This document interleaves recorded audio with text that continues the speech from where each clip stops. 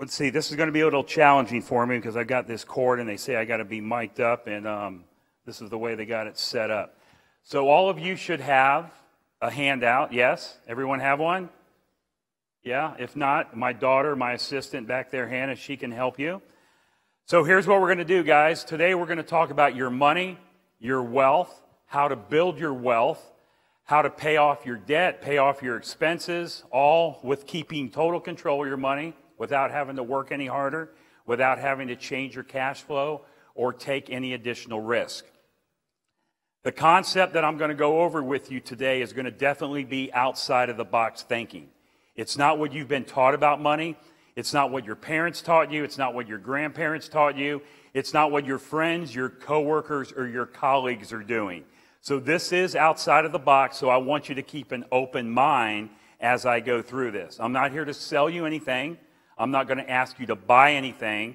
As a matter of fact, I'm not even going to have your name or your contact information at all unless you decide at the end of this just to turn that into me and give it to me. Anyway, I speak on this concept. I travel around the country. I do 50 to 70 live events a year. I've spoken on the Grant Cardone stage. You guys ever heard of a guy named Les Brown? I speak on Les Brown stages. Again, I'm all over the country. We were in Pennsylvania on Saturday. We come back here to Dallas next week, then go to Salt Lake City and Denver. So we're all around the country. If you go to our website, which is themoneymultiplier.com, if you go to the homepage of the website, if you scroll down there at the bottom, the thing you'll see is all the locations that we're speaking at around the country.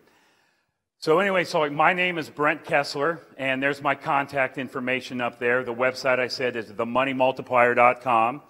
I live in Port Orange, Florida, which is about an hour east of Orlando. It bumps right up next to Daytona Beach.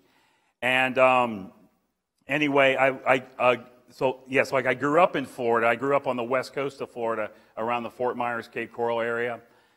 Then I moved, and so I went to chiropractic school in St. Louis. And after I got out of chiropractic school, I moved to Kansas City, opened up chiropractic clinics. I had 5 chiropractic clinics in Kansas City. I haven't practiced since 2009.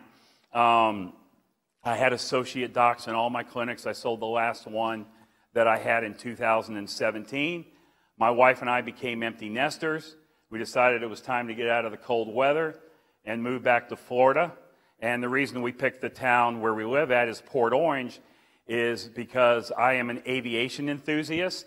And there's a really cool air park down there. It's called Spruce Creek Fly-In. And a lot of you guys might know it's kind of known for where John Travolta lived. And anyway, I wanted an airplane hangar attached to my house, so that's why I moved to Florida. So I got the weather and, the aviation community as well. So the girl passing out the handouts, the lady passing out the handouts, my 21-year-old daughter, Hannah, she is my assistant. She's like my right hand. She works with me as well. So all these events that I do, that I speak at, I get asked to come and speak at them. Everything I do is word of mouth and referral. I don't do any marketing. I don't do any advertising whatsoever. So again, just keep an open mind as I go through this concept, because this is probably going to be unlike anything that you've heard before about your money and how money actually works. Before we end today, I'm going to actually show you, let me make sure this is on. Get my technology going here. All right. So anyway, before we end today, I'm going to show you how I paid off $984,711 in debt in 39 months. 3 years and 3 months, all right, without working harder, changing my cash flow, taking any additional risk, or losing control. Now, you're probably thinking, how does a guy from Kansas, because again, so remember, I was in Kansas up until just a couple years ago. You're probably thinking, how does a guy from Kansas get to be almost $1 million in debt, right? Now, I know if you live in California, that buys a very small house, but in Kansas, it buys a lot, right? Well, anyway, I had my primary home as part of my debt. I had my student loans from chiropractic school. I had my chiropractic clinic, all right? And also we have a place on the Lake of the Ozarks between St. Louis and Kansas City. And if you have a house on a lake, you have to have a boat and a wave runner, don't you? I mean, you can't have a house on a lake without a boat and a wave runner, right? And as I said, I'm an airplane pilot, so if you're an airplane pilot, you have to have your own airplane. So it didn't take me a lot to become almost $1 million of debt. Well, I was able to pay that off in 39 months, and I'm going to show you how I did that. Also, before we end today, I'm going to show you how to get all the money back on all the cars you're ever going to buy, drive, and own for the rest of your life. So not only do you have the car, but you get the money back. And here's what I mean by that. See, the thing that all of you guys in the audience have done up to this point, the only way that you've bought cars is one of three ways. You've either paid cash for them, you've bank financed them, or you've leased them, right? You all look like an honest bunch, so I don't think you stole any of the cars, did you? So the thing is that you bought your cars one of those three ways. But in order for you to buy that car, what you had to do was you had to take your money and you had to give it to the car dealer. And in exchange, the car dealer gives you the car. He's got the money, you got the car, everybody walks away happy. Yes? So I'm going to show you how to buy the car where you can take your money, you're going to give it to the car dealer is going to give you the car, but now we have a system to get all of the money back for those cars that we just bought. Would that be pretty cool? Would that be worth the time for the next hour or so if I show you how to do it? Okay. So, like I said, I'm not here to sell you anything, but hopefully if you like this concept and if you decide to do it, that you'll do it with me, all right? Now, there is a book, there's actually 3 books I'm going to share with you today that you actually want to add to your wealth building library. And the first one is a book that totally changed my financial life. It's called Becoming Your Own Banker by a guy named R. Nelson Nash from Birmingham, Alabama. Has anyone heard of this book? Nobody? Not one? You guys have, right? Wow, okay. Well, anyway, the thing is the author, Nelson, he was 86 or 87, 88? He was 88, so we lost him in March, so that was a sad day.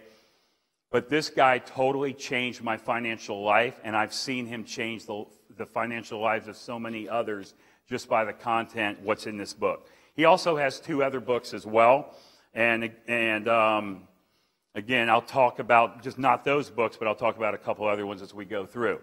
So if you, again, just like I said, this is a book you want into your financial library. The thing, you can order it on Amazon. You can go to our website and order it. If you order it from us, it comes with a book and 2 hours of audio, all right? Because if you're like me and you have a little ADD going on, you like the audio as well. So if you buy it from us, we sell it to you for $45. Now, the thing is that you can't buy it here. I think we bought like 2 copies, right? This one and one other one. But, and again, so the reason I'm telling you, if you buy it from us, we sell it to you for $45. I give you a 45-day guarantee. So the thing you can do is buy the book, take it, you can read it, listen to the audio, and if you hate it, the thing you do is you can send it back, we'll refund your money, we'll refund the postage for the book, and I'll also donate $100 to your favorite charity. Is that fair? I've only had one person ever return the book, and I have just under 2,000 clients in every state of the country, except for Maine. I have no clients from Maine. Every other state in the country, I have clients. Is there anyone in here from Maine?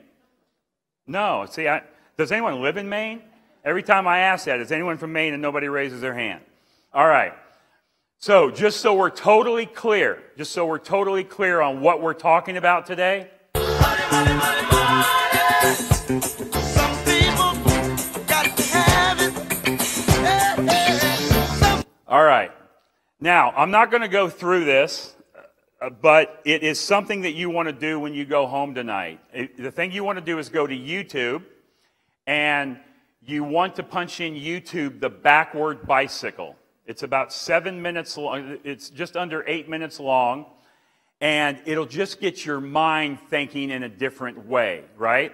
Because the thing we've been taught about money is all conventional, like 401k, IRAs, stocks, bonds, mutual funds, qualified plans, where other people are controlling our money. This video on YouTube called The Backward Bicycle is something that you definitely want to go home and watch. So on your notebook or on your paper, wherever you're taking notes, write down The Backward Bicycle, and this is how it starts.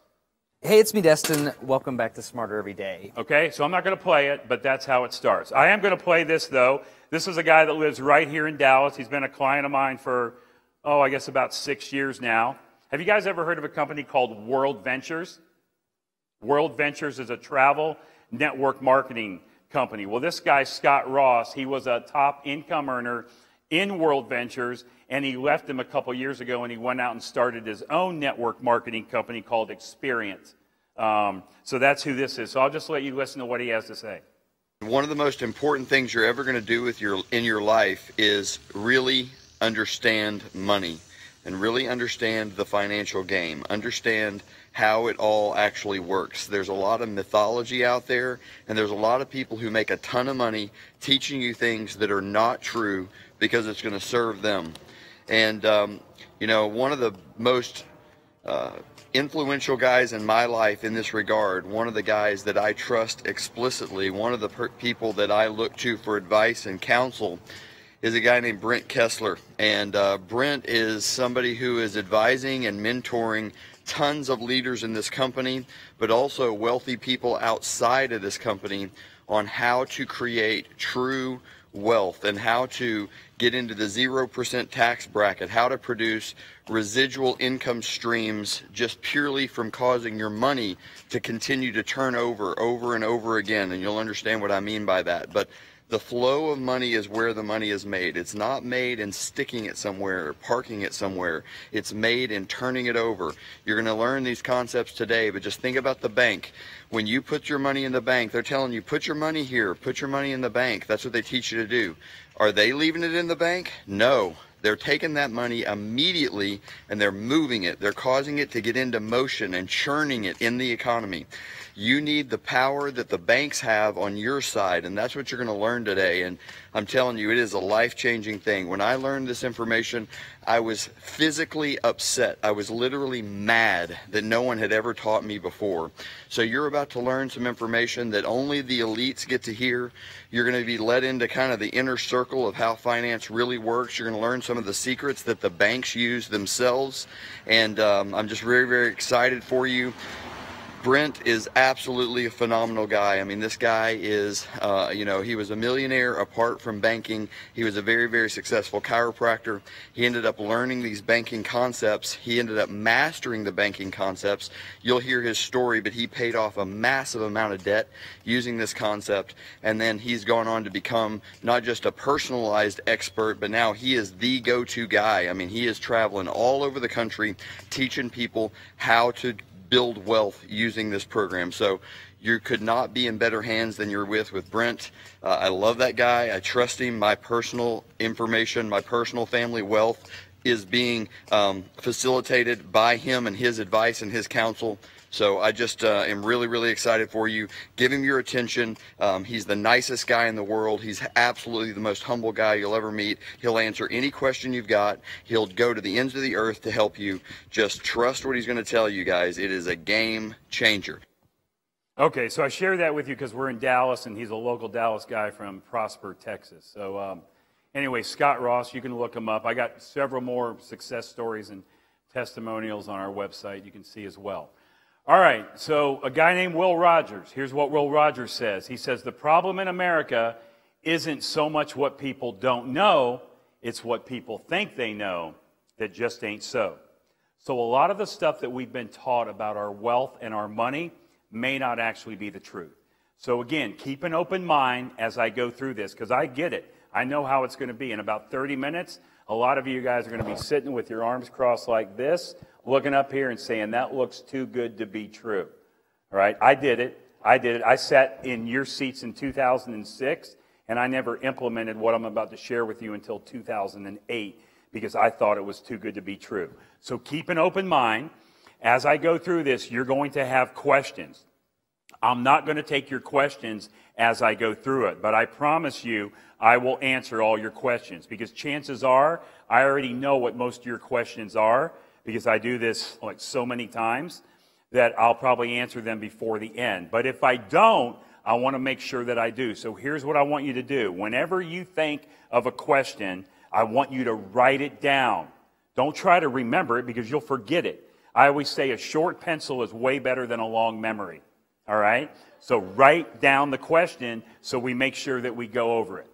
Okay, we're going to talk about how your money flows, and I told you we're going to talk about the method to get all of your money back. For example, I'm going to show it to you in a car, and if it works in a car, it'll also work for a house, it'll work for a bicycle, a boat, a motorcycle, a cell phone, whatever, product or service, all right, that you have. The method to get all of your money back. Now, in order to do that, just for the next hour or so, all of us have to agree on what the definition of money is. So if I ask you to tell me the definition of money, what would you say? Absolutely, sir. That's exactly the same thing. Is this the first time you ever heard me? It is? The first time? Oh, very good. Usually I get a whole bunch of other answers. But that's exactly how I would define money.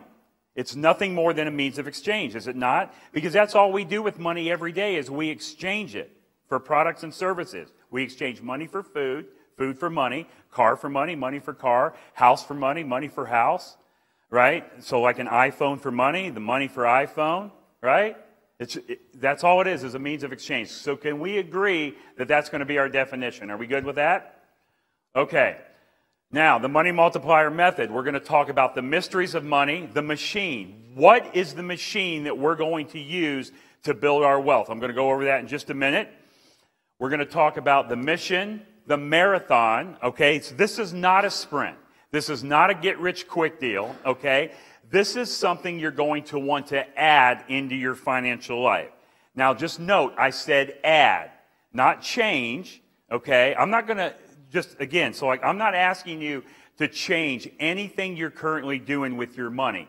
We're just going to add one extra financial step in your life, all right? It's kind of like me. Like if I got in the car and I drove to the airport and I punch in on my GPS, it'd take me to Dallas Airport, right? So anyway, the GPS is going to compute and it's going to take me to the airport. But does that mean I can't stop to get gas on the way? No, I can stop to get gas on the way, right? So I'm going to add gas to my car on my way to the airport. So this is one thing you're going to add to your life, all right? So I'm not asking you to change. And again, this is not an investment. I'm never going to tell you how to invest, whether you like investing in stocks or bonds or gold, silver, antique cars, cryptocurrency, houses, real estate, whatever it is. Still continue to do those investments that you do. This is going to be a process of what you're going to do to make those investments. We'll talk about the millionaire and the movement. All right, I've got 3 calculators up here on the screen. And if you notice the one over here on the right, I'm going to say this is your savings account or your checking account at your local bank. And I'm just going to assume you guys are all from Texas. You're probably not, but I'm just going to assume that. And the thing that you do is every time you get money in, you take that money and you put it into the Bank of Texas, right? That's where you have a checking account out, yes? It doesn't matter how your money comes in, whether it's passive income, active income, someone gives you money. Okay, so generally you put that money in the bank and you put it in somebody else's bank, i.e. the Bank of Texas, all right? Now, I'm going to say that you have $25,000 in that bank account and it's earning 4% interest in the bank account. I know it's not earning 4% interest, but I'm going to say you found a really, really good bank and that bank is paying you 4% interest on your money.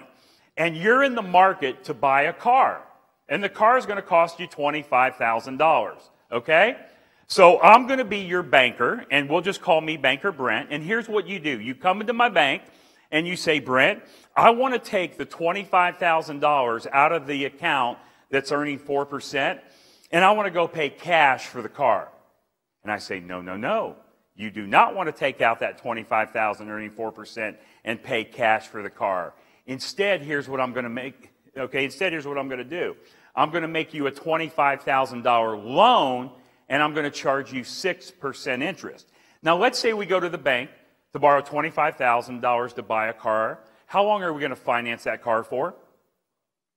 5 years, 4 years, 6 years? Let's just use 5 years or 60 months, okay? So here's what I'm saying up to this point.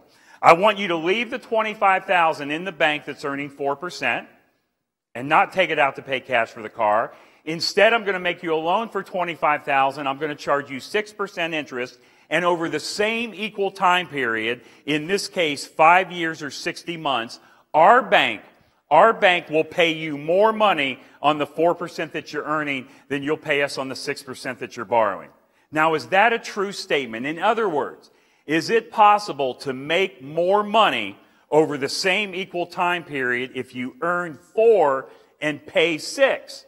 No, I see your head shaking no, right? Because you're thinking, well, if I earn 4 and pay 6, I'm losing 2. Yes?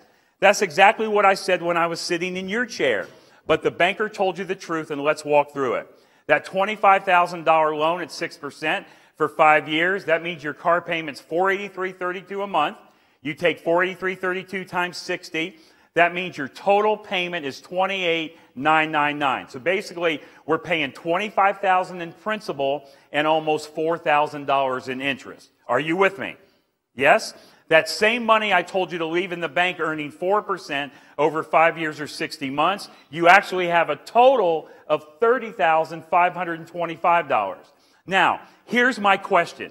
Is this number here, the $30,525, is that a larger number than $28,999? Or do you guys in Texas do math differently than I do in Florida? It's a bigger number, isn't it?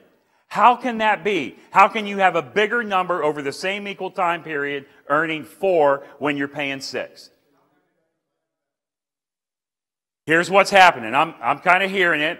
The car payment is going down every month, isn't it? The balance is going down because you're paying it down. It's on a decreasing balance. But the money that's in the bank earning 4 is going up. So one goes down and the other one goes up.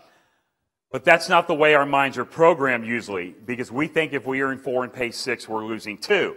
The same example works is if I use 10 and 20%. So you can make money all day long earning 10 and paying 20. So all I wanted to do with this little exercise right here is I just wanted to prove to you that you can make money all day long earning 4% at the same time you're paying 6. Are we okay with that? All right, now why is that important?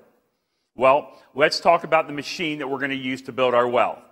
And the machine that we're going to use to build our wealth is a whole life insurance policy in a mutual company that pays dividends. I wish you guys could be standing where I'm at right now and see your faces. Because you guys are looking at me the same way I looked at the guy when I first heard this in 2006. You're thinking, what in the hell does a whole life insurance policy have anything to do with me building my wealth, right? Why on earth do you think we would want to use a whole life policy to build our wealth? No taxes? Borrow the money? Anything else? Dividends? The number one reason we're doing this is because this is what the super wealthy do. This is what the elite do. The number one purchasers of whole life insurance in the world are conventional banks. Conventional banks own more in whole life insurance than all of their land and their buildings combined. As a matter of fact, since the year 2013, conventional banks have quadrupled their portfolio of how much whole life insurance that they own. Now, why on earth do you think banks own so much in whole life insurance? Is it because they're stupid or know something the rest of us don't know? Maybe they know something. So listen, guys, all we're going to do is mimic and imitate exactly what the wealthy do, right? The concept that I'm sharing with you, it's not a concept that I created. It's not a concept that this guy R. Nelson Nash created. It's been around for over 200 years. Over 200 years. So it's not on trial. It's not being tested. This is what the wealthy use. Go look up and see how Walt Disney built Disney World. Look and see how Ray Kroc did McDonald's. Look at J.C. Penney's. Look at Foster Farms. Look at Stanford University. Look at Pampered Chef before Warren Buffett bought Pampered Chef. Look at how the University of Michigan pays their head coach, Jim Harbaugh, his salary. It's not something brand new. We just haven't heard about it before, right? So all we're going to do is we're going to mimic and just like imitate exactly what the wealthy are doing. Now, I told you that banks are the number one purchasers of whole life insurance in the world.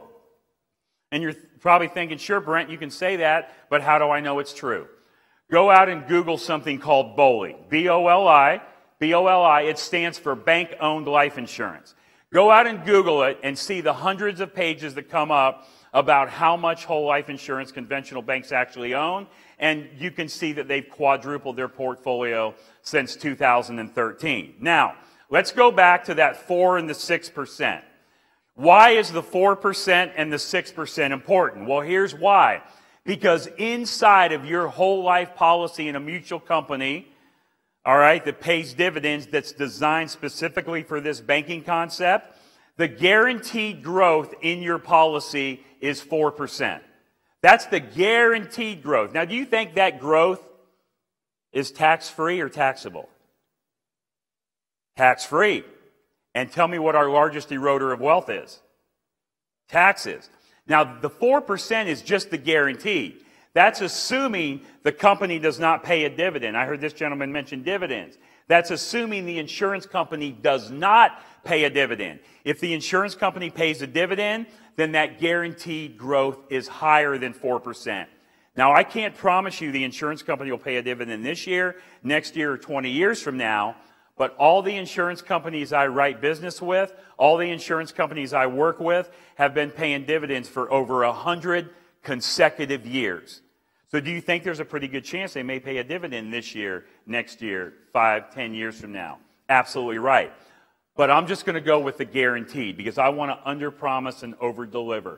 I want my numbers in real life to look better than what they look like up on the screen. So that's why the 4% is important. Well, why is the 6% important?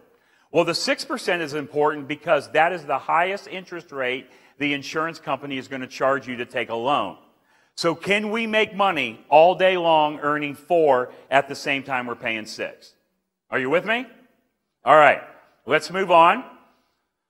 Now, we talked about the definition of money. All it is a means of exchange. And the purpose of money, who believes in compound interest in here? Look at all the hands go up. Right? You guys believe in compound interest. Who in here has a 401k and IRA retirement plan?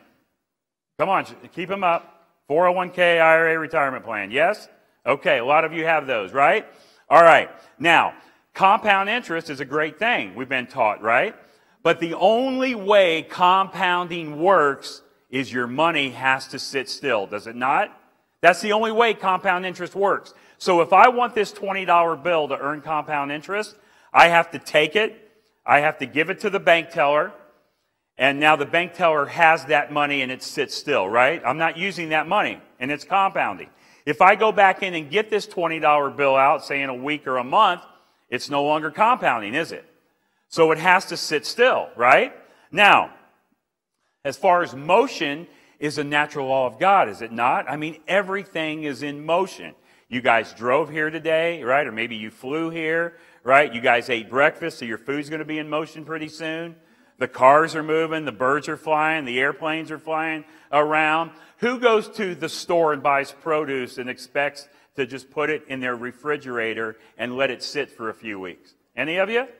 No, you wouldn't do that because it's going to spoil. Would you guys want to eat fish out of a stagnant pond? No, right? So motion, all right, is about everything that we do. But compounding stops that motion. Now, we've been told compound interest is a great thing. Well, I want you to name me one business in the world. Just pick one. Just pick one. Name me one business in the world that uses compounding or compound interest. Banks. Banks use compound interest, right? No, let's think about this. They pay you compound interest and they charge you compound interest. But they don't use it because here's what I mean. If I took this $20 bill, I highlighted it in yellow, put my initials on it, and I took it down to the local Bank of Texas, and I give it to the bank teller. Does the bank teller take my $20 bill? Do they take it to the back room, and there's a little box back there that says Brent Kessler, and that's where they put it until I come back and get it?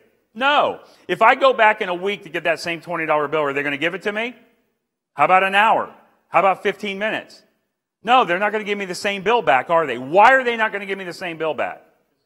Because they're moving it. It's in motion, right? How much money does a grocery store make if groceries are compounding on the shelf and nobody's buying them? 0. How much money does a car dealer make if cars aren't moving off the lot? How much money does a real estate investor make if nobody's buying, selling properties, moving in, moving out, doing remodels, this and that? How much does, you got an Apple iPhone there or an Android? How much does Apple make if nobody's buying phones? How much money does this hotel make if nobody's holding conventions or checking in and checking out? How much does the airlines make if nobody's flying? Nothing. Not one business in the world actually uses compound interest. So isn't it a little strange that all the major institutions that promote it, banks, Wall Street, mutual funds, insurance companies, they all tell us to park our money with them and leave it sit still, but they don't do it themselves. Isn't that a little strange? Now, who in here by the show of hands had a 401k or an IRA? Okay, go ahead and keep them up. Keep them up. All right, I'm looking for... Yes, sir. So do you have your hand up? 401k IRA? Okay, keep them up. All right, sir, can you tell me, how old are you today? 70. How long did you put money in a 401k or an IRA or retirement plan? Roughly, how many years? Okay, so 85 till you turn 70, right? And so 25 years, roughly? 35 years? Okay, so 35 years. Now, who's in control of that money? You or somebody else? Somebody else is in control. Is there any guarantees that that money is going to be there when you go to get it out? There any guarantees at all with your retirement plan? There is one guarantee. It's guaranteed to never go below zero. But how exciting would that be if that actually happened? Wouldn't that suck? Now, the reason you put money into the retirement plan is why? Because it's what your parents taught you, your grandparents taught you, your friends, your colleagues, your coworkers, right? Because you wanted to have more money later, yes?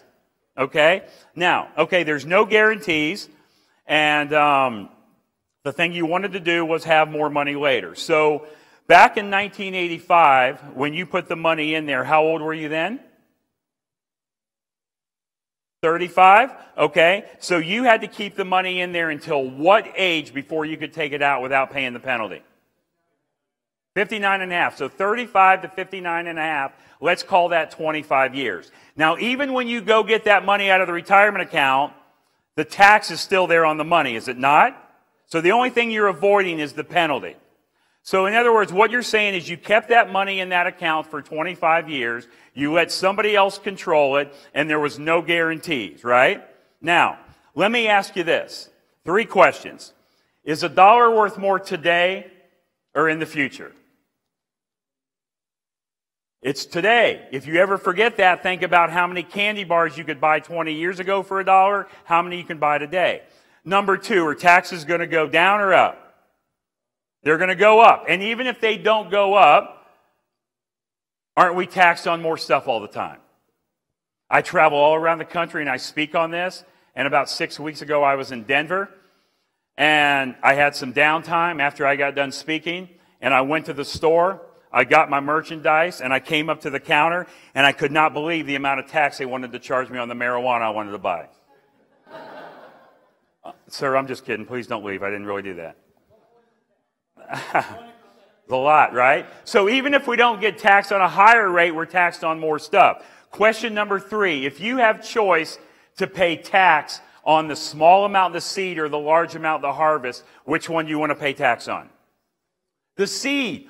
I agree with all 3 of those answers. All 3 of those answers you are violating by putting your money in a 401k, IRA, qualified plan, retirement account. Because what you're doing is you're giving up good dollars today to get more in the future, okay? No, I'm sorry. You're giving up your good dollars today to get weaker dollars in the future. You're compounding your tax because your tax is always going to be there. And when you do pay the tax, you're going to pay it at the higher rate. Are you with me? Now, let's go one step deeper with that. You guys told me money is a means of exchange. Did you not? Money is a means of exchange. Food is money, car is money, house is money. Let's say we leave here today, we go across the street to the grocery store and we buy a loaf of bread or a gallon of milk. Are you going to wait 5, 10, 15, 20, or 30 years to either eat the bread or drink the milk? That'd be crazy, wouldn't it? How about if we go buy a car or a house today? You're going to wait 10, 20, 30 years to drive the car or move in the house? That'd be ridiculous. Why are you doing that with your money? You told me all those things equal money. See, people do things with money that they would never do with things that money buys. You would never buy a loaf of bread and put it in the freezer and wait to eat it, would you? but you'll put money in a 401k IRA qualified plan and hope to use it later, which is not even guaranteed. But guess what you tell me? You say, Brent, but if I put my money in that plan, I get a match. I get a match. Well, do you really get a match? Is that match guaranteed? Is the principal you put in there guaranteed? Well, let's go with your theory and say that you do get a match. So the thing we do is we go down to the store, we buy a loaf of bread, bring that loaf of bread home, put it in the freezer. 20 years later, we open up the freezer, and guess what's in there? 2 loaves of bread. How much better is that second loaf of bread going to taste? It'll still be freezer burned, right? So I'm just trying to get you to think about you using your money now, because chances are, wherever you're putting your money, if you're putting it in one of those qualified plans, I bet a lot of you could use that money today, could you not? Because maybe you have something you want to invest in. Maybe it's cryptocurrency, real estate, right? Maybe you have credit card bills, house payment. You could use that money today, could you not? I'm just trying to get you to think about using that money today. Now, let me ask you one last question, and I'll leave this subject. 2 questions. I want you to tell me every single thing you know about your retirement account or your qualified plan. Wait a minute. Don't tell me. I'll tell you what you know. Here's what you know. You know one of 2 things. The thing is that you know if the account goes down or up based on the quarterly statement that you get, don't you? Right? And you may know if it's in a high, moderate, or low risk category. But other than that, you guys don't know crap about your retirement plan. Now, maybe 1 or 2 of you do, but most of you don't. And who's controlling it? You or someone else? Someone else. Last thing, and I'll move on. How many people, by a show of hands, now be honest, how many people of retirement age, whether it's you yourself or somebody at retirement age that you know, how many people do you know that are totally happy, ecstatic, elated, and excited and joyful about how their retirement plan has performed for them? 1? Come on, is there 2? 2. 3. Okay, 3 people of a room of what, 60? See, I don't meet too many people that are totally happy and excited about their retirement plan. Have you ever gone into a Walmart or a Costco? Do they have them here or wherever you live? And have you ever walked in there and you noticed the person at the checkout or the person that, so as you're coming in, asking for your card, or as you're walking out, checking your receipt? A lot of times those people are at retirement age. Not all the time, but a lot of times they are, right? Now, I've never done this survey, but maybe somebody in this room will do it. So I've often thought about going up to them and just trying to find the people of retirement age and asking them this question. Ma'am, sir, are you here at this job because you want to be working at this age? Or are you here working because you have to be here working for survival because maybe your retirement account qualified plan did not perform like you thought it was going to? You guys all know people. You know people of retirement age that are working at retirement age, not because they want to, but because they have to for survival. All right, I'll leave it at that. Let's talk about how a bank works. This is how your bank works, no matter where you live. I'm just going to assume you all live in Texas. So every time you get money in your hands, what do you do with it? You put that money into the Bank of Texas, the conventional bank. And remember, I said you found a really good bank that's going to pay you 4% interest on your money. I know they're not, but you found the good one. Now, every time you put that money into the bank, that money becomes a liability to the bank, does it not? Because they owe you interest. How does the bank take your money and turn it into an asset? Loans. Loans are assets to banks. That's what banks do. They're in the money business, right? But every time we think of a loan, guess what we think of? We think of as a debt, a payment, an expense, a liability. We have to start thinking as a loan, as an asset, the same way a bank does. Who in here besides myself has ever went to a bank to borrow money for a house? Anybody? Quite a few of you, right? So here's what you do. After you put your money into the bank, guess what you do? You go back to the bank and say, Mr. Banker, I want to take some of that money that I put in there and the depositors put in there, and I want to borrow money to buy a house. And I'm just going to say that they're going to charge you 7% interest. Don't get hung up on the numbers. I just want you to see the concept. You'll get where I'm going in a minute. If you borrow money from a bank to buy a house, are you expected to pay the bank back with interest? Yes. So who's in control of that transaction? Who's in control of that transaction? Did you guys have turkey for breakfast? Tryptophan setting in? The bank is in control, yes? Who in here has ever went to the bank to borrow money for a car besides myself? Let's call that 8%. If you borrow money from a bank to buy a car, do you have to pay the bank back with interest? Of course you do. Who's in control of that transaction? How about you guys that are in the real estate business, or maybe you just did a home remodel. You did like a home equity line of credit. You did a new granite countertops, a kitchen, a patio, a pool, or something like that. I'll say you borrowed it at 9%. Well, if you borrow it from the bank, you got to pay them back with interest, do you not? So who's in control? See, I hope you're seeing what's going on here. Money is moving in, moving out, moving in, moving in. All right, constantly in motion. That's why that same $20 bill that I highlighted is not there when I go back and get it in 30 minutes, is it? Because it's moving. Finally, how about a debt consolidation loan? You pay off all the credit cards, we'll call it 12%. That money has to go back in the banking system. Who's in control of every one of these transactions? The bank, right? Now, I know it's kind of early on a Monday morning here, and what we're going to do is a little math. And I promise I will keep the math simple, all right? Now, remember I said you found that really good bank that's going to pay you 4% interest on your money. So here's what you do. You go out and you borrow money to buy a house at 7. So the bank made 7 and you made 4. How much more did the bank make than you? 3. How about 8 minus 4? 4. 9 minus 4? 5. And 12 minus 4 is 8. So look here. The bank made 20% and you made 4. The bank made 20 and you made 4. How much more did the bank make than you? 16%, right? Close.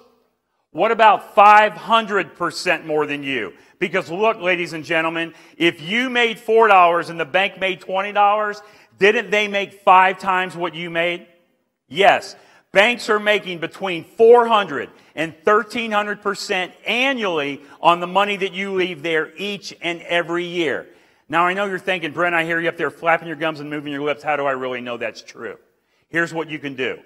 Go to a report. It's called BauerFinancial.com, B-A-U-E-R, BauerFinancial.com, and you can pull up any bank that you want, a small hometown bank or a big bank that we all know the names of.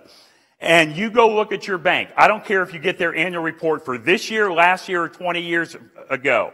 You will see that banks make no less than 400% annually on the money that you leave there. I challenge you guys.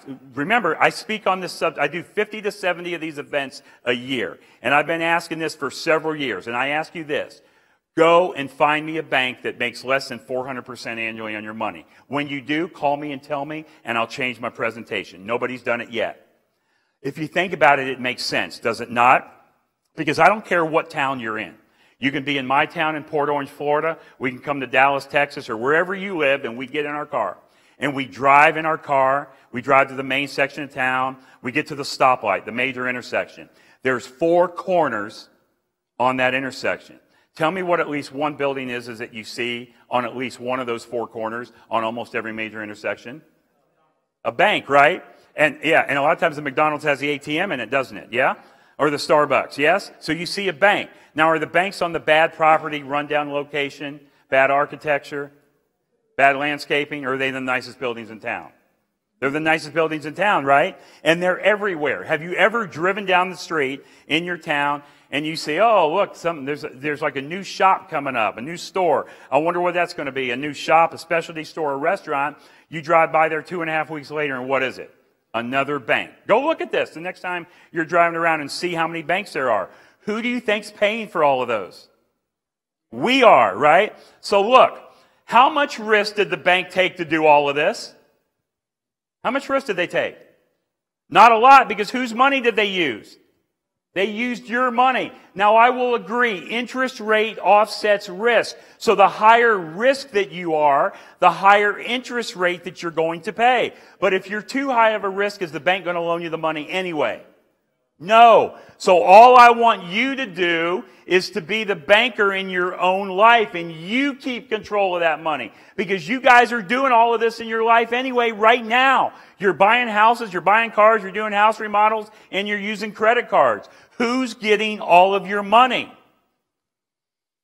All right. BauerFinancial.com. If you find a bank making less than 400%, please call me, text me, email me, and tell me you found one, and I'll go look at it, and I'll change my presentation. All right? Let's talk about how you spend your money. This is how you spend your money, okay? You spend your money, 20 cents of every dollar goes to automobiles. Now, I'm not saying just the cost of the car. I'm saying the maintenance, the gas, the upkeep, insurance. 20 cents of every dollar goes to automobiles. We spend 30 cents of every dollar goes to housing, and we spend 40 cents of every dollar goes to our living expenses. So what we're doing is we're spending 90 cents of every dollar, and you're trying to save 10 cents or 10%. Now, are you aware today of what the average savings rate in America is? 4 negative, okay? Last time I checked was about 18 months ago. It was between 5 and 6%. Prior to the recession, it was a negative number. Ever since the recession, people started to hunker down and started to save. And yes, Dallas, Texas, there was a recession. I know you guys really didn't see it much in Dallas, but if you lived in California, Arizona, or Florida, you knew what happened in the recession, right? But I'm going to say that you guys are all above average, and not just saving the average 5 or 6% or 5 or 6 cents of every dollar. You guys are all above average, and you're saving 10 cents or 10% of every dollar. Now, how do I know you guys are above average? Because they told me when I checked in and before I spoke today, they said, Brent, the group you're going to be speaking to is an above average group. So you guys are saving 10 cents or 10% of every dollar. Now, when most financial coaches, planners, or advisors, when they come to you to talk to you about your money, they're talking to you about what? They're talking to you about the amount you're saving, and they want to try to get you a higher rate of return on your saving, do they not? But in order to do that, that usually involves more risk, yes? Now, how much more risk do you really want to take in today's environment with your money? How much more risk do you really want to take? Not a lot, do you? Here's where I'm different. I'm not going to talk to you about the amount of money that you're saving. I'm going to talk to you about the amount of money that you're already spending. And if I can just take some of the money that you're spending and move it into your savings category, in other words, transfer it to your savings category, then haven't I just increased your savings without you working harder, changing your cash flow, taking any additional risk, or losing control? For example, let's say you're spending 20 cents of every dollar goes to automobiles, and we take the 20, we knock it down to 15. We take that 5, we move it over here to savings, and savings goes 10 to 15. Haven't I just given you a 50% increase on your savings without working harder, changing your cash flow, taking any additional risk, or losing control? Yes? Okay, now let's talk about what you spend in interest. You spend 5 cents or 5% of every dollar goes to automobiles. Now, I know a couple of you in the room are saying, not me, Brent. I don't spend any interest on automobiles because I pay all of my cars cash. And that's how you guys tell it to me. You do that chest bump like that. You say, I pay all of my cars cash, right? Now, is it really true that when you pay cash for a car that you pay no interest? Let's think about it. There's only 2 reasons that you pay cash for a car. Only 2 reasons. Number 1, you don't want to pay any payments. And number 2, you don't want to pay any interest. Agree? Now, is it really true that if you pay cash for a car that you have no payments? Let's think about this. Let's make believe this is a $20,000 bill. Yes? And we go pay cash for that $20,000 car. Right? We have one payment of $20,000, don't we? Or I could make 20 $1,000 payments. So either way, I have a payment, whether it's 1 or 20. So how do you like to do things? Systematically or on a random basis? Right? Now, because even if you pay cash for the car, don't you have to start saving automatically now for the next car? Because is that car that you're driving today, is the car that you're driving today going to last you forever? Well, let me ask you this. Who in this room is driving their very first car they ever bought? Their second car? No, man. You've went through life and you've bought and sold cars, right? And you're going to continue to go through life and buy and sell cars. Well, the second reason you pay cash for a car is because you're not going to pay any interest. Well, is it true that you pay no interest? See, here's what has to happen. When you go take this $20,000 bill to pay cash for the car, that $20,000 bill was in your family. You now have to give it to the car dealer and he gives you the car, right? And that's the way we buy cars. The car dealer gets the money, you get the car, everybody walks away happy. But where is that $20,000 bill now? It's gone. It's gone. It has left your family forever. You have given up all earning right on that $20,000, have you not? So how about if I show you how I buy the car? I'm going to take the $20,000. I'm going to give him the $20,000 for the car, but that $20,000 is never going to leave my family. I'm never going to interrupt the compounding of the growth of that $20,000. Plus, I now have a system to get all the money back. So not only do I have the car, but now I have the money back. Would that be pretty cool? I'm going to show you that pretty soon. All right. Housing. Wow, let's drive this one home. This is important. Who in here has a house mortgage? You have a house mortgage, sir? And on your interest rate is how much? What's the interest rate? Just ballpark. 4%. Good rate, right? Doesn't matter. 3, 4, 5, 6. You pick a rate. All right? Now, the thing is that you're thinking that's a good rate. 4% on my house mortgage, right? Well, let's talk about that. All right? Is it really 4%? So here's what happens every month. Whenever you get your house statement in the mail, it tells you total payment due, right? Every month, total payment due, and it's usually the same payment every month, yes? But if you break that statement down, and if you look at it closely, there's two parts to that. There's two parts to it, isn't there? There is a principal portion and an interest portion, yes? A principal portion and an interest portion. So I want you to tell me, on the statement that just came in the mail this month for your current house payment, was the interest portion of that total payment, was it 4% of the total payment, or was it a lot more? What do you think? It was a lot more, right? It was a lot more. As a matter of fact, over 80% of your total house payment goes to interest in the first 7 years of a 30-year mortgage. Let me repeat it. Over 80% of your total house payment goes to interest in the first 7 years of a 30-year mortgage, right? How long does the average person stay in their house before they sell it or refinance it? It's 5 to 7. How long you been in your house? A long time. How long's a long time? 32? 30. Have you ever refied? Never. He's outside of the norm. Who else? How long you been in your house? 7. How long were you in your last one? 10. Did you refi any of those? So 10 and 7, 17 divided by 2 is 8.5. We can go around and play the game. It's going to be an average of 5 to 7 years. So my point being is, it's not about the rate.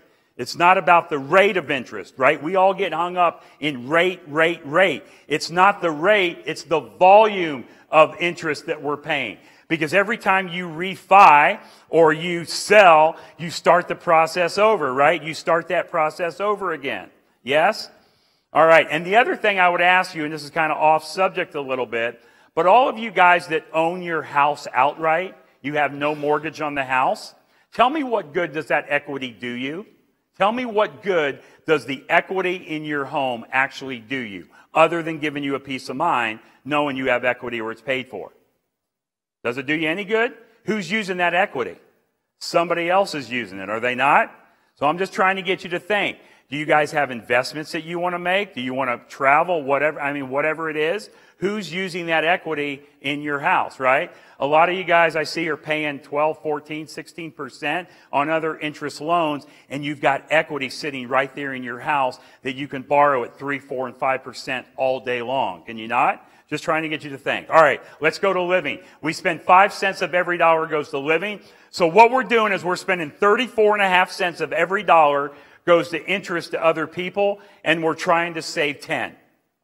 Can you see how it might be a little hard to get off the financial hamster wheel doing that? All right, now we're going to move into the good stuff. Everything else that I'm going to go over with you is in the handout that I gave you. And if you don't have a handout, raise your hand, and Hannah back there, my assistant, my daughter, she will give you one. Now I'm going to show you how to get all the money back on all the cars you're going to buy, drive, and own for the rest of your life. So not only are you going to get the car, but you're now going to get all the money back. Okay, now, remember, I said the machine that we're going to use to build our wealth is what? A whole life insurance policy and a mutual company that pays dividends. Why are we going to use that as a machine? Because that's what the wealthy use, right? That's what the wealthy have been doing for over 200 years. Our tax code has only been here since 1913. There's so much that you can do with this vehicle, with these features and benefits, that you cannot do with any other vehicle on the planet. And if there is another vehicle on the planet that performs like this, let me know what it is, because I've been looking. I'm a nerd about this stuff, so I look and look and look. I've been looking now since 2006 and have not found it. So let me know what I'm missing. Just as a side note, did you guys see, I just heard this 2 weeks ago. The inventor of the 401k plan, I forget his name. Does anyone know his name? Anyway, I forget his name. The inventor of the 401k plan. He actually came out and he said the 401k is a monster. He said it's not designed the way that I meant it to be designed because of government intervention and this and that. He said it's just a disaster. And he says instead of doing a 401k, you guys need to start doing what we call a 501k. Now, a 501k is not a real term or a real word, but it was his verbiage for a 501k as a whole life policy in a mutual company that pays dividends. Pretty interesting, I thought. Now, and that I read. I read that so I can back that up. You can go find what a 501k plan is. And the inventor of the 401k plan is telling you not to do a 401k, all right? The inventor, the guy that created the 401k. And then I heard this. I heard that the inventor of the 401k plan has 75% of his net worth is in whole life policies in mutual companies that pay dividends. Now, I have not verified that yet to be true, but let me tell you, I'm going to dig and find it out, and you think I'll be using that in my presentations? Because a lot of you guys are sitting in 401ks, and the inventor of the 401k is saying, hey, it's stupid, it's not a good idea, right? All right, so that's kind of off the subject. All right, let's talk about the car example now, the machine. The machine is the whole life policy, so you have a death benefit whether you like it or not. I'm going to move here to the bigger number so you can see. Now look, over here on the left is just time. It's all it is time. Year 1 to 8, 9 to 13, and I think it even goes further on the sheets that I gave you. And then you have two columns that are grayed out. You have age and death benefit, age and death benefit. Because yes, you do have a death benefit with this vehicle, but I don't care. I don't even care that it's life insurance. I don't care about the death benefit. We're not here meeting today to talk about death benefit. The reason we're meeting today is to talk about the cash that you have in this vehicle. That's what we're talking about, is the cash. And as long as I solve your need for finance and cash, you'll have more death benefit than you can ever imagine. All right. So, even though I said don't worry about age and death benefit, there's at least one or two analyticals in the room that have to know about it before I move on. So let me explain it quickly. Let's say you have 3 people. I don't care what age you pick them. They're all different ages, but they're all in equal health. 20, 40, 60, 30, 50, 70. You pick the ages. They all walk into the life insurance store today, and let's say they're going to put in $10,000 into their life policy. Now, this is just an example. Don't get hung up on $10,000 has to go in a life policy. See, 2 people are already leaving because I said $10,000. It's just an example, right? You can put $1,000 in your policy, $500. I will never, ever, ever tell you the amount of money to put in your life policy. You're going to tell me the amount you want to put in. In this example, it's $10,000. So let's say you have those 3 people, equal health, all different ages, 20, 40, 60. They all walk into the same life insurance store today, and they're going to put in $10,000 into their policy. All right? All right. Yes, $10,000 into their policy. Who's going to have the most death benefit? The youngest one. Yeah, who's going to have the highest? Who's going to have the highest death benefit? The old, no. Okay, all right, so the highest death benefit is the youngest. The lowest death benefit is the oldest. That just makes sense, right? But we're not talking about death benefit. We're talking about cash. So let's take those same 3 people, age 20, 40, 60, all in equal health. They walk into the same grocery store with a $20 bill. Same grocery store at the same time. Who's going to be able to buy the most groceries? All equal, right? Because when you walk in a grocery store with $20, they don't ask you about your age, your health, what color your skin is, the language you speak, right? How well you're dressed, how good you look, how bad you smell. The same $20 buys the same amount of groceries for all those people, does it not? So does it matter about age when we're talking about cash? No, and I'm driving this point home because when I'm done, somebody in here is going to have a question. They're going to say, Brent, I wish I could do this, but I'm too old. No, you're not too old. You're not too old. Your death benefit's just going to be lower than the younger guy. But the cash is not going to be any different. Are you with me? Okay, now, here's what we're going to do. Look at this.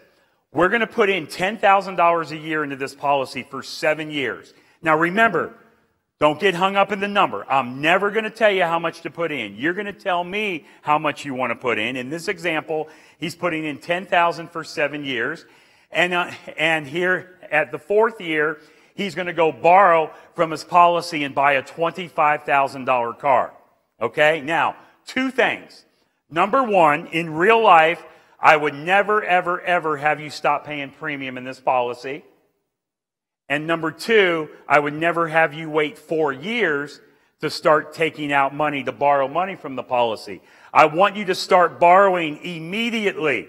Immediately. And my definition of immediately is within 30 days. Are you with me?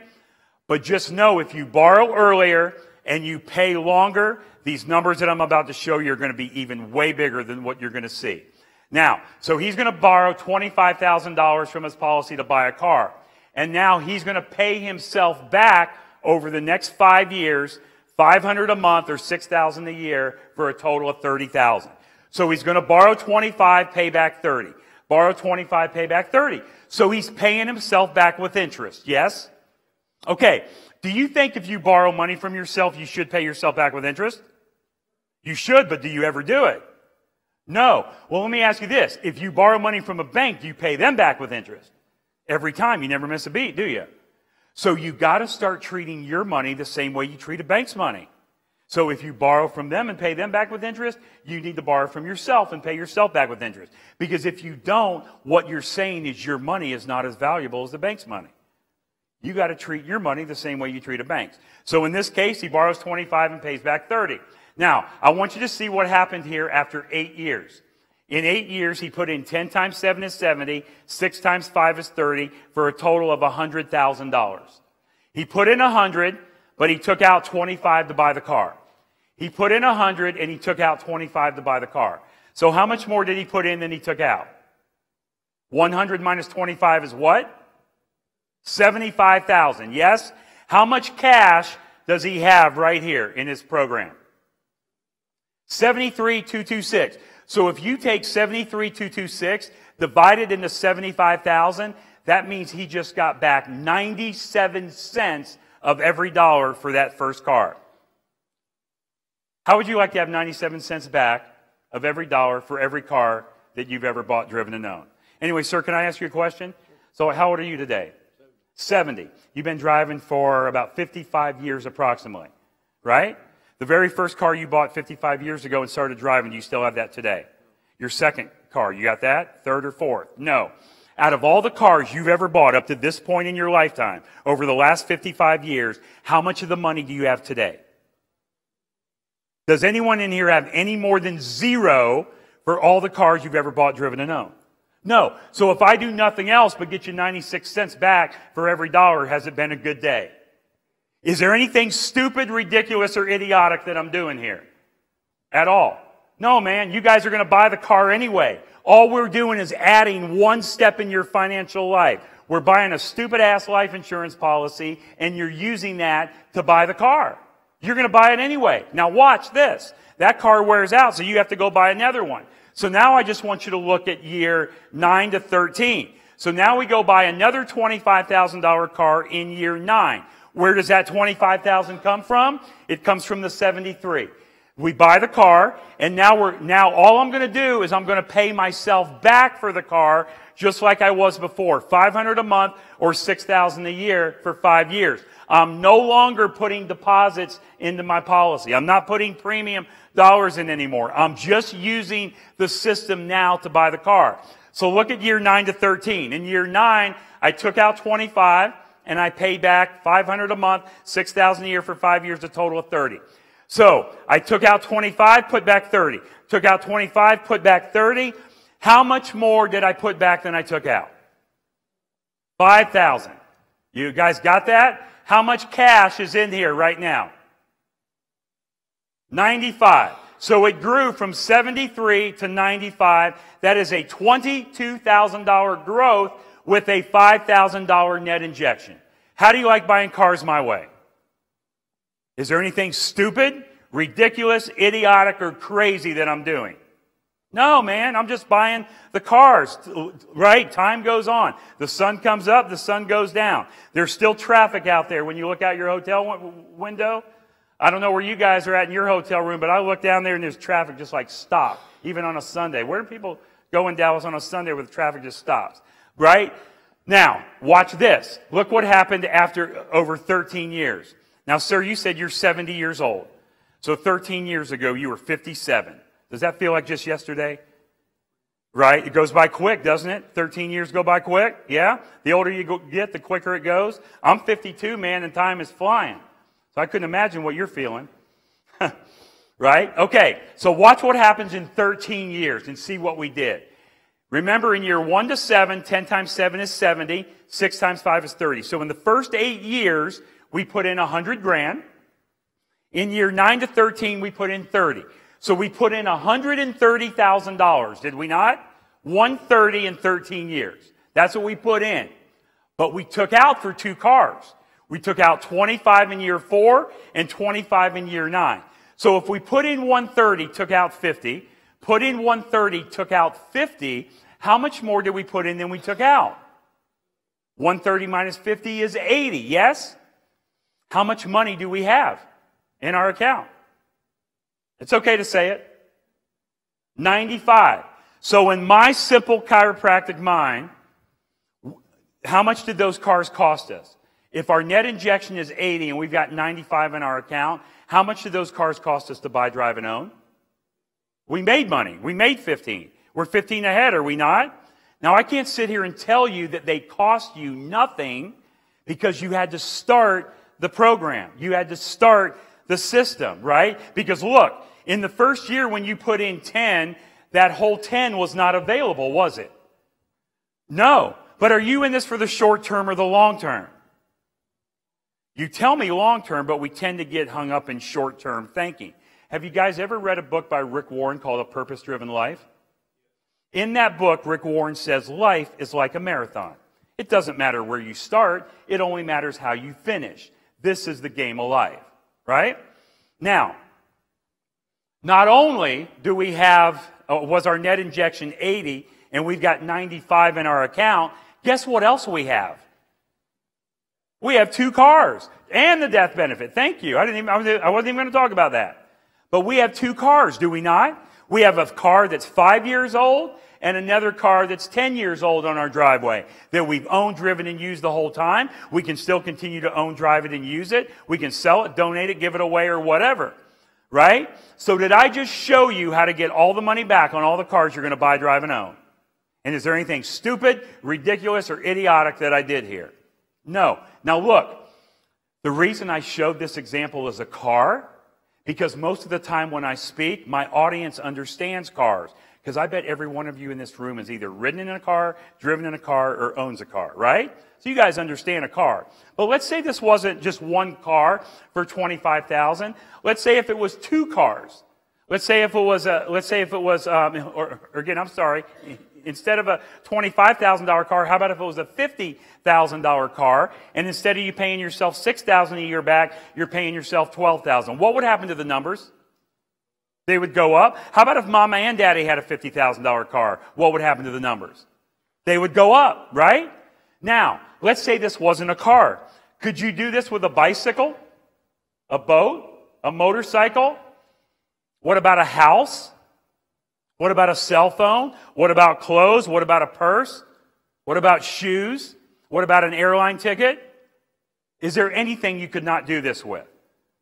What about taxes? Ooh, could you get all your money back for all the taxes that you pay? Pay the taxes and get all the money back? Absolutely. What about charitable giving? Oh, a couple of you saying, Brent, that's not right. God does not want me to get my charitable giving money back. If God did not want you to get your charitable giving money back, He would not have me standing in the room telling you how to do it and you sitting in here listening how to do it, would He? Do you know any poor people adding wings onto any churches? Any of you? No. It doesn't matter what it is, ladies and gentlemen. We are turning every liability into an asset. Every depreciating asset into an appreciating asset. No matter what it is, we're recycling and recapturing all the money that goes out to other people. Have you ever heard of a guy named Robert Kiyosaki? He wrote a book called Second Chance. In that book, Second Chance, This is exactly what Robert Kiyosaki talks about. Have you ever heard of a guy named Tony Robbins? He wrote a book called Master the Money Game, Master Mentor Money Game, or something. Chapter 5.2. 5.2 of that book, this is exactly what Tony Robbins talks about. But you never saw it when you read it, did you? It never was explained like this. You just read it and said, oh, that looks good, let's just move on. Again, this concept's been around for over 200 years. This is what the wealthy do. Do you think Grant Cardone would have me speak on his stage, or Les Brown would have me speak on his stage if this did not work? Absolutely not. Their reputation is too big. Okay, so there's 3 rules, though. 3 rules. Rule number one, pay yourself first. That's the money that you're putting into your policy premium in that whole life policy in a mutual company that pays dividends. Pay yourself first. You guys have all heard that before in your life. Pay yourself first. But do you ever do it? Do you ever pay yourself first? No. Here's what you do when you get money in. You take that money, you put it into the conventional bank of Texas or wherever you bank at, and guess what you do with the money? You pay everybody else first. You pay the car people, the house people, the student loan, the groceries, the food, the travel, the entertainment, the kids' piano lessons, the soccer practice, the braces, right? You pay everybody else first and hope there's money left over for you. You've got to start paying yourself first. Number 2, pay yourself with interest. Real simple, guys. Treat your money the same way you treat a bank's money. When you borrow from somebody else or a bank, hard money lender, whatever, do you pay them back with interest? Absolutely you do. So pay yourself back with interest when you borrow money from yourself. And rule number 3, recycle and recapture all of the money that's going out. We're turning every depreciating asset into an appreciating asset. We're turning every liability into an asset. 3 rules. Pay yourself first, pay yourself with interest, recycle, recapture. If this works for a car, what else does it work for? There are the 2 books right there. So that's 3 books I gave you today that you want to add to your wealth building library. Robert Kiyosaki, Second Chance. And if you guys don't know who Robert Kiyosaki is, you may know him. He's famous for the book called Rich Dad, Poor Dad. And Tony Robbins, Money, Master the Game. All right, last thing I'm going to go over with you, and you have it in your handout, and this is fun, it's cool, it's exciting. After I do this, you're going to see how I paid off $984,711 of third-party debt in 39 months. 3 years and 3 months. Now, a couple of you in here are saying, hey, you know, I don't care about paying off debt. I don't have any debt. It's okay. You can use the same thing for expenses. You all have expenses, right? Is there anyone in here that owes nobody nothing? That owes nobody nothing? No. Well, how could you owe nobody nothing? So did you drive here today? Did you have to put gas in your car? Did they give you the gas for free? So you don't drive. Did you eat? You have to put food in your belly? So tell me what town you live in. You're in Texas, okay? My in-laws live in Texas. How comfortable is it in Texas in September without any air conditioning? You have to pay taxes in Texas, right? So, guys, yes, I guess it is possible to owe no man nothing, but you would have to become indigent and homeless and own nothing, so you owe nothing. So, again, I've seen you guys around the ice cream bar and the cookie jar, so I know you can eat, right? So let's just, since we're all into creature comforts, let's move on, yes? So my point is, don't think of this as just debt. Think of it as expenses. All right, now, at the top is years. Year 1, year 2, and so on. You also have months. Months 1 to 12, 13 to 24, and so on. Okay? This is premium deposit. He's going to put in $25,000 a year into this premium. Now, my last example was $10,000. This is $25,000. I don't care how much you put in. You determine. You can put in monthly, quarterly, twice a year, or annually. All right? So, if I was to ask you how much, and the thing is a lot of times you guys come to me and say, Brent, how much should I put in? How much should I put in? And I'm not going to tell you. And here's what I would tell you, sir. So, are you worth at least $2.50 an hour? At least? At least $2.50 an hour, right? You guys worth at least $2.50 an hour? So I'm assuming you're all at least worth $2.50 an hour. And if you're worth $2.50 an hour, that means you're worth paying yourself first $2.50 an hour. Well, how much is $2.50 an hour really? How many hours in a work week? Let's just say 40. $2.50 an hour times 40, it's $100 a week, $400 a month, $5,000 a year. Oh, but now that you put it that way, Brent, I don't think I'm worth $2.50 an hour. Maybe only $1.25. All right, well, that's fine too. $1.25. You work 40 hours a week, $50 a week, $200 a month, $2,500 a year. You decide how much you want to put in to your policy. Are you with me? In this example, my last example was 10 grand a year, and this one's $25,000 a year. Now, when this guy showed up at our door, okay, now again, I told you I'm going to show you how I paid off $984,000 in debt. I'm not going to use my exact example because it'll take way too long. But when I'm done with this example, you'll know exactly how I did it. Okay? You'll know exactly how I did it.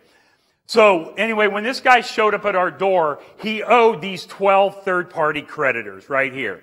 And if you notice, in each creditor that he owes, it shows the amount he owes, the amount of his minimum monthly payment, the interest rate, and how long he has left to pay on the loan. All right? Now, if you can see, I prefer you to watch up here, but if you can't, scoot closer, you can look at your sheet. I think you'll get more out of watching up here, and then you can go study that sheet I gave you in nauseating detail later. All right? So he's got 12 creditors he owes. He owes Discover, Chase, American Express, Barclays, and Lowe's, and Nordstrom's. All are credit cards. Wells Fargo, private loan, BMW, West Marine condo, and a house. So if you add those 12 debts across, it comes to over $469,000. $469,000. So I want you to write down on your paper, he owes $469,000, and he's going to put in $25,000 a year towards that debt. Okay? So let's just round down and say he only owes $450, because I want to make it better in real life than what it actually is. Okay?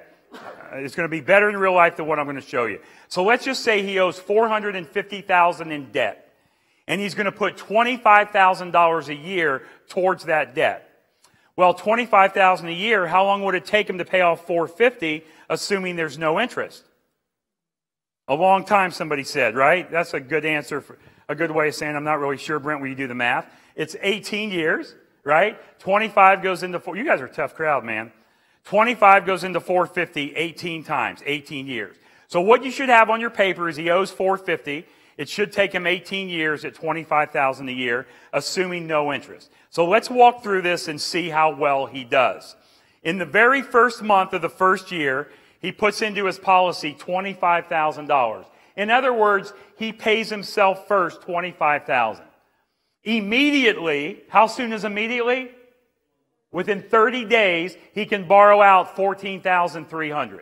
He takes that $14,300, he pays off Discover, pays off Chase, pays off American Express, pays off Barclays, and he pays Lowe's down from $9,500 to $7,600.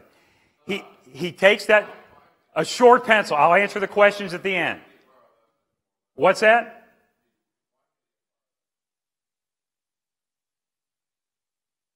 He put in 25 in the policy. He can borrow $14,300 immediately. So, sir, so back when I started, were you in the room? Yes, so from the get-go? So, all right, so were you here when I said write down your questions and I'll answer them at the end? Yes, cash value. Write down your questions. I will answer your questions, okay? But I think you'll see where I'm going. Just let me go through it. Remember, short pencil's better than a long memory. So he puts in 25 into the policy.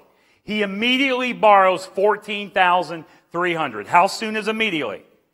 30 days. He takes that money, pays off those first 4 creditors, and pays down Lowe's. He takes that money that was going to the creditors, because it's no longer going to the creditors, because he's paid them off. So which is $160 a month, $200 a month, $200 a month, and $228 a month. Add that up, and it comes to $788 a month. So now he's going to pay himself back the same amount he was paying the creditors, $788 a month, because he no longer owes them. So by doing this, is he working harder, changing his cash flow, taking any additional risk, or losing control? No, he's only changing who gets the money. Okay? Now, he pays it back to himself. And I know you guys are thinking, what is this miscellaneous account? It's your checking account or your savings account that you have right now. That's all it is. The only reason I call it a miscellaneous account is because I recommend when you do this, not that you have to, I just recommend when you do it, you are doing this back into a separate checking account or a separate savings account that you control just like your primary. Okay? Could all of us go to the bank today and open up another checking account? Yes. So the reason I'm saying this is keep these funds separate so you're not commingling them. It's okay if you commingle them. Your accountant or your tax professional will like it better at tax time if you don't. Are you with me? So it's coming back to you. And those funds that you pay yourself back, the $788 a month, you don't have to wait 30 days to use that. You use it right away, like today. Make sense? As soon as you pay it back. All right. Now, we get to the end of the first year, beginning of the second year, month 13. Okay? We put $25,000 into our policy. How much can we borrow immediately? $14,800. How soon is immediately? Within 30 days. So now we got the $14,800, okay, that we can borrow from this 25, plus the $9,400 that we've been paying ourselves back the previous 12 months for a total of $24,300. We take that $24,300, we pay off all of Lowe's, all of Nordstrom's, we pay off all of Wells Fargo, and we pay BMW down from $17,000 down to $15,000. We take that money that we were paying these three creditors, which is $287 a month, plus $276, plus $271, add it to the $788 we were paying ourselves back, and now we're paying ourselves $1,622 a month. Are you with me? $1,622 a month. Are you with me? Okay. Now, if you notice this private loan, it pays off on its own in month 18. It's paid off. So once that pays off, we no longer owe the $922 a month to them. So we're just going to add the $922 to the $1,622 that we're paying ourselves back. And now we're paying ourselves $2,544. Are you good? Yes? Okay. Now, we get to the end of the second year, beginning of the third year. I'm going to skip that. Month number 25. Now we put in 25. How much can we use immediately? 22. Can you see how this gets better every single year? Every single year it goes up, right? In a whole life policy in a mutual company that pays dividends, your cash is going up every day. Today's better than yesterday. Tomorrow's going to be better than today. It's not me telling you that it is. It's in the policy contract. If it's not in the policy contract with these numbers that I'm showing you, then don't sign and accept the policy. All right? So, now we got 22 to use, plus the previous 12 months we paid ourselves $25,900. So $25,900 and $22,400 is $48,300. We take the $48,300, we pay off the BMW. So now we add the $500 a month to what we were paying ourselves back before, which was $2,544, and now we're paying ourselves $3,044 a month. Now watch this. If you guys have been sleeping up to this point, you got to wake up. There's two aha moments that I'm going to go over with you. This is the first one. So far, we're into this 25 months. We're into the third year, right? The end of the second year, beginning of the third year. How much money have we put into this policy so far in year 1, 2, and 3? 75, right? How much have we used? We put in 75. How much have we used? Well, in the first year, we used 14 and some change. Second, 14 and some change. Third year, 22 and some change. So we put 75 in, but we're using 50. We put 75 in, but we're using 50. So if we put 75 in and we're using 50, how much is in our policy? 25, right? No. All $75,000 is in your policy, growing and compounding at that guaranteed tax-free growth rate. No interruption whatsoever of the compounding, because here is what's going on. When you put your dollars into the policy, and it's designed, okay, properly, the money that you put in, so the money that you borrow is not your money. You don't take a loan from your money. You put your policy up for collateral, and you take a loan from the general fund of the insurance company. So your money is still continuing to compound and grow at that guaranteed growth rate, even though you're using all of this money. Now, is that cool or cool? I thought you guys would be a little more exciting than that. No, it's not interest fee. Anyway, so who asked me that? So were you here when I started? No, okay, but no, again, okay. So remember I showed you how you can borrow at a higher rate than what you're earning all day long and make money? I showed that in the first couple slides. You guys remember that? Borrow at 6 and earn 4 and make money all day long? So the loans are not interest free. You're putting your policy up for collateral, but the growth is growing on all your money. And I've already proved to you how you can make money all day long borrowing at a higher rate than what you're earning. Remember back in my first 15 minutes? Okay, so all that money is growing compounded tax-free. Are you with me? It's all growing and compounding tax-free. Because remember, the money in the policy is always growing tax-free. Because when you put the money in the policy, you already paid the tax on the money. So now it's internally in the policy, growing tax-free, and the government is out of your hair. Yes? All right. Let's go back then to year 3. All right. So anyway, the thing I said, we paid off the, okay, let's see, I said that we paid off the BMW, and now we get to West Marine. That automatically pays off. So when West Marine pays off, we add $12.61 a month to the $30.44 a month, and now we're paying ourselves $43.05 a month. Are you with me? We get to the end of the 3rd year, beginning of the 4th year, month 37. All we're doing, guys, is living life. It's just time. It's just time that's going on. Now look what happens when we get to the end of the 3rd, beginning of the 4th year. We put in 25. How much can we borrow now within 30 days? More than we put in, yes? We put in 25, can borrow almost 26. We got the 26 plus the 41. We paid ourselves back previously for a total of 67,000. Now we take the 67,000 and we pay down the condo. Down, not off. I don't have enough money. I owe 81 on the condo. I don't have enough to pay it off. So I'm not going to change how I'm paying myself back. I'm going to keep it at $4,300 a month. Are we good? Okay, almost done. End of the 4th year, beginning of the 5th year, month 49. We put in 25 into the policy again.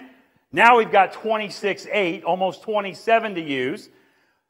27 plus, say, 51. So we got $78,000 here to use.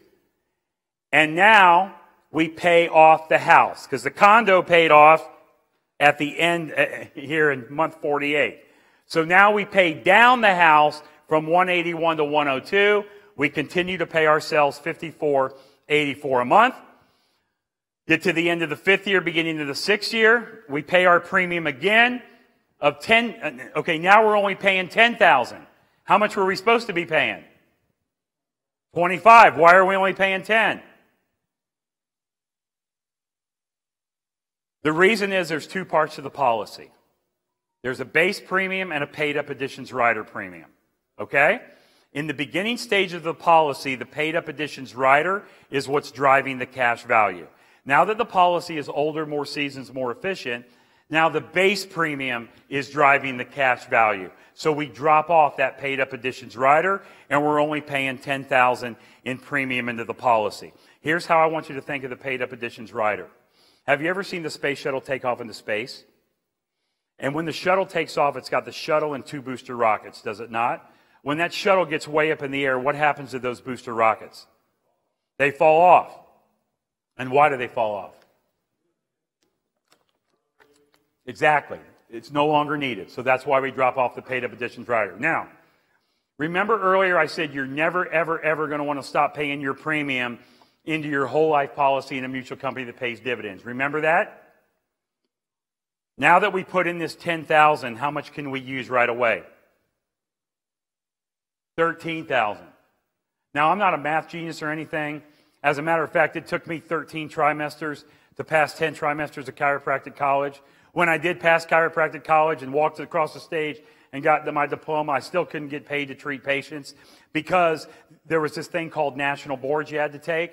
And I failed part 3 of national boards 3 times, and they only give you the test once every 6 months. So I took it, failed it, and had to wait and wait and wait, right? So I am not the brightest candle on the cake or the sharpest tool in the shed, but I understand this. If I put in 10 grand and I got 13,000 to use immediately, is that not a 30% increase on my money? How much of your money do you want growing at 30% and more? The correct answer would be all of it. So if you ever think you want to stop paying your premium in a whole life policy in a mutual company that pays dividends, you guys do not need financial counseling. You need severe psychiatric care. All right? Because how hard is it for you to give me $10 if I'm going to give you 13? Or $1 if I'm going to give you $1.30, or 1,000, 1,300. But remember, you're never going to give me a dime, right? You're going to buy the policy. You're going to put the money in the policy in these 100-year-old insurance companies where nobody has ever lost. Nobody in your state has ever lost money in a whole life policy in a mutual company that pays dividends. Go look it up and try to find it and tell me where it's at. So now we're going to start a brand new policy for $25,000. If you work with us, you'll never wait 5 years to start a second policy. I have almost 2,000 clients all around the country. 91% of my clients that have been with me a year or longer have more than one policy. 91%. The reason I tell you that, if this concept wasn't working that I'm sharing with you today, do you think 9 out of 10 would come back and buy more? Absolutely not, right? So, can you open up a second policy? Well, let me ask you this. The bank that you bank at, is there one branch or multiple branches? Multiple. So can you have multiple branches of your banks, i.e. policies? Absolutely. Okay, we're almost done. So here's what we are able to use. We're able to use 13 plus the 14 on the new policy plus the 65 we've been paying ourselves back for a total of 93,000. Well, we only owe 90,000 on the house. So we completely pay off that last house. All that debt is now wiped out. $469,000 of debt to the third-party creditor is paid off. How long did I say it was going to take us to do it when we started? 18 years. It didn't take 18 years, did it? It took, this was my alarm just telling me, Brent, hurry up, you're running your mouth too much. It didn't take 18 years, didn't it? It didn't take 15, it didn't take 10. We did it in 5 years and a month. How happy do you think this family was? Is there anything stupid, crazy, ridiculous, or idiotic that we did at all? No, man. All we did is we added a life insurance policy, and we're using that for the banking system. Now watch this. He had $469,000 of debt. Well, how much outside money did he put in to pay off the debt? How much did he put in year 1? 25, year 2, 25, 3, 4, and 5, 25. So that's 125 plus 10 is 135 plus 15 or plus 25 is 160.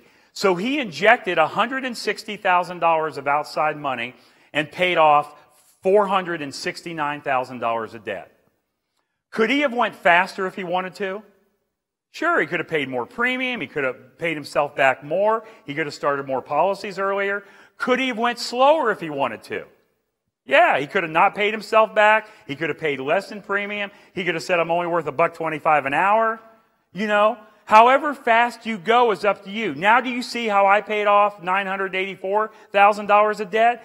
I just did more premium and went faster. That's it. I just went a little faster. Okay, the speed at how you go is up to you. There is no risk factor at all with this. Like I said, nobody's ever lost money in a whole life policy in a mutual company that pays dividends. The only risk factor is you. You are the only risk factor. And how you use it. And who do you know better than you? Nobody, right? Okay, now watch this. This is a second aha moment. Let's just take the last 2 debts, the condo and the house. Just the last 2, okay? Not even the first 10.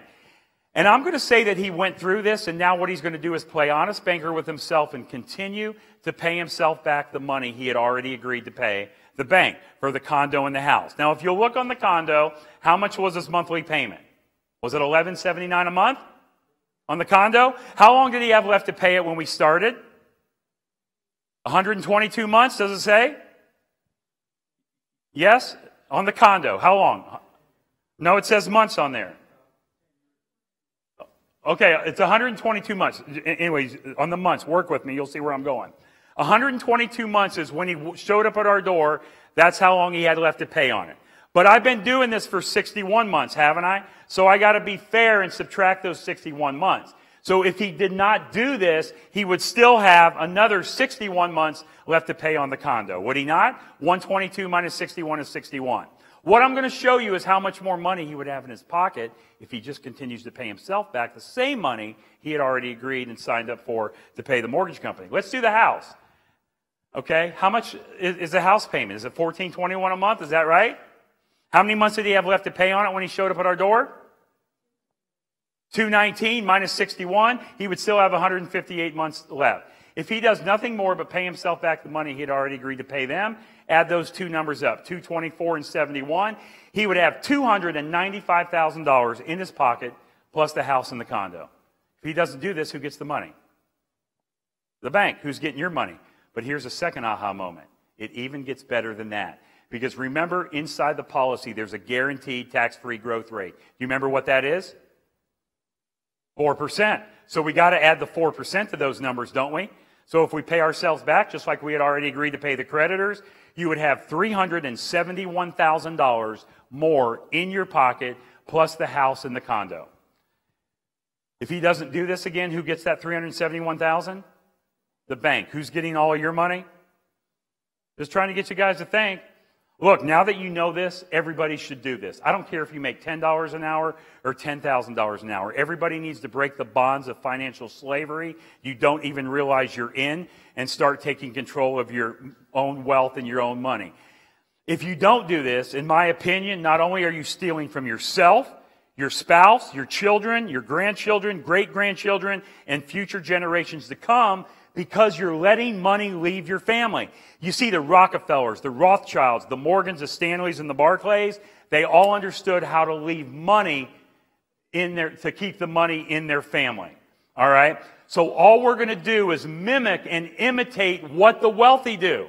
That's it. We're just going to play the game. Look, guys, there's us and the super wealthy. Us and the super wealthy, right? We all have the same financial tools. Do you guys agree with that? The only difference between us and them is they use the financial tools differently. Now that I know how to play the game, I'm going to play the game right along with them. Have you guys ever heard of a guy named Warren Buffett? I don't know when Warren Buffett said this, but I think about this every day of my life. I heard it in October of 2008 was the first time I heard it. And this is how simple it is to me. Just do what Warren Buffett says. If poor people would just start doing what rich people do, they wouldn't be poor anymore. How much sense does that make? All we're going to do is mimic and imitate exactly what the wealthy do. Only one of two things are going to happen to every one of us in this room. Only one of two things are possible in the next 10 minutes, 10 days, 10 hours, 10 months, 10, 20, 50 years. Only one of two things are possible to happen.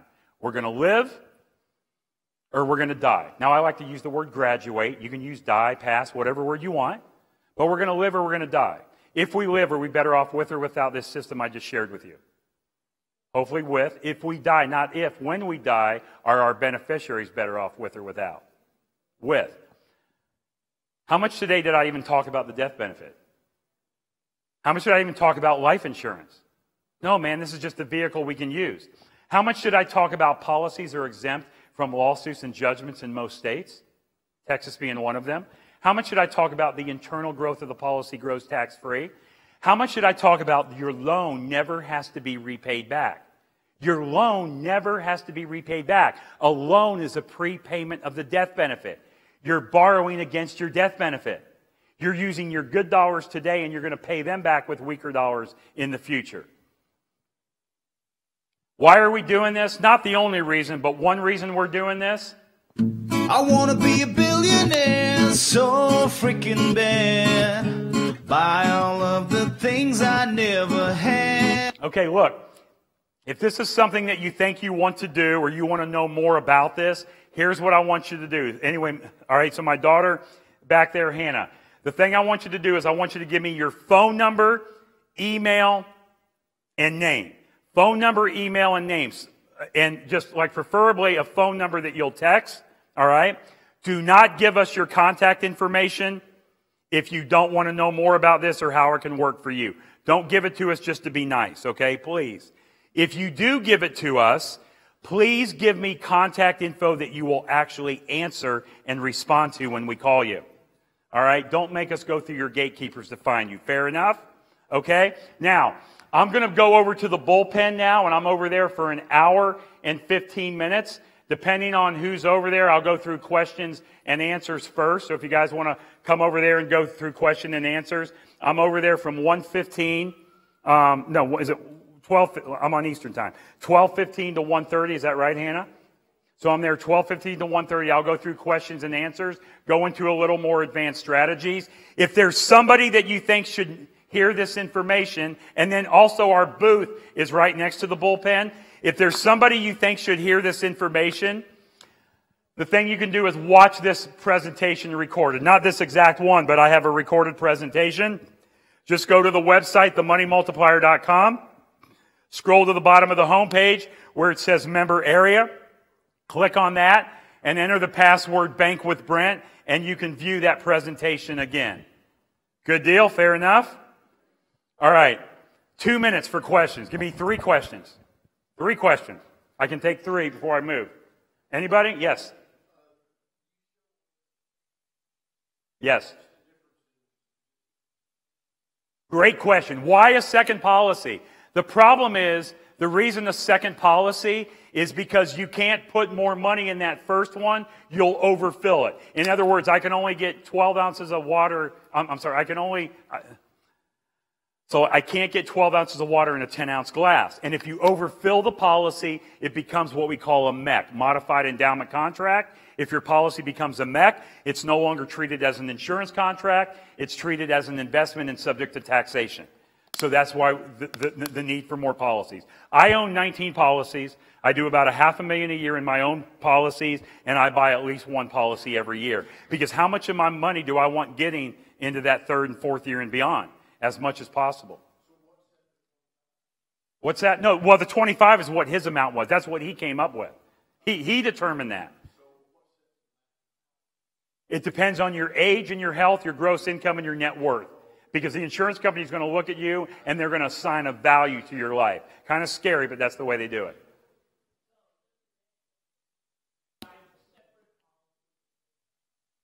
No, not 5 policies. I bought 1 policy until the end of the 5th year, beginning of the 6th year. That premium was in policy 1. All right, so go look at the header. The first policy. The second policy I started in month 61. That's 1 policy paying $25,000 annual for the first 5 years and then $10,000 annual. One more question.